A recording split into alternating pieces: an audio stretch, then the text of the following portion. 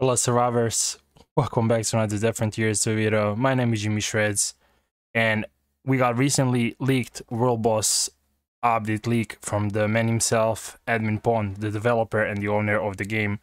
I'm gonna leave down there in the description my socials and also my YouTube membership if you want to support me. Let's roll. So, who and what is this thing? This is the thing. Well, this thing is called Patient Zero, which is supposed to be a world boss, and I can go fully into details on how was this creature created and who it is, but I'll not spoil it for you in this video.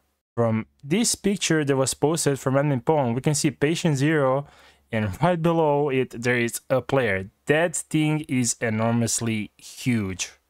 So now let's talk about some things that we know. This update is supposed to come out early September. That's what the game owner said, Admin Pond, aka Neil. Neil Gates is the owner of the game, like Dead Frontier 1, and he's also owner of this one. From all the info from the past that I have, this is what we could expect out of this update.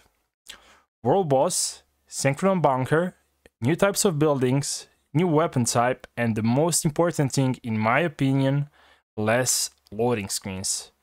Have in mind, nothing from above is 100% confirmed, and these are just speculations from all that we know, from all the information that I was able to gather in the past. World Boss is coming with the bunker updates, that's for sure, that is confirmed, that is for sure. Now, when I said less loading screens, what did I mean by that? They said back in the past that they're planning to make the game have less loading screens by removing loading screens from doors.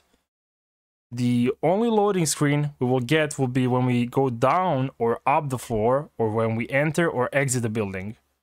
They also said that they would like to make a game more open world by getting rid of loading screens completely, which I don't see doable performance-wise in my opinion, but I could be wrong. I just don't see it being possible performance-wise and as the game is, but that's just my opinion. Now, that's all we know for the update. This is the all information that I know. Let me know what you think of this leak and how we're gonna fight this boss. What are gonna be its weak spots and such, you know. What do you think? You know, I really would like to hear down in the comments what are your thoughts. That will be it for this video. Till next time, survivors, enjoy the rest of the video. Peace, till next time.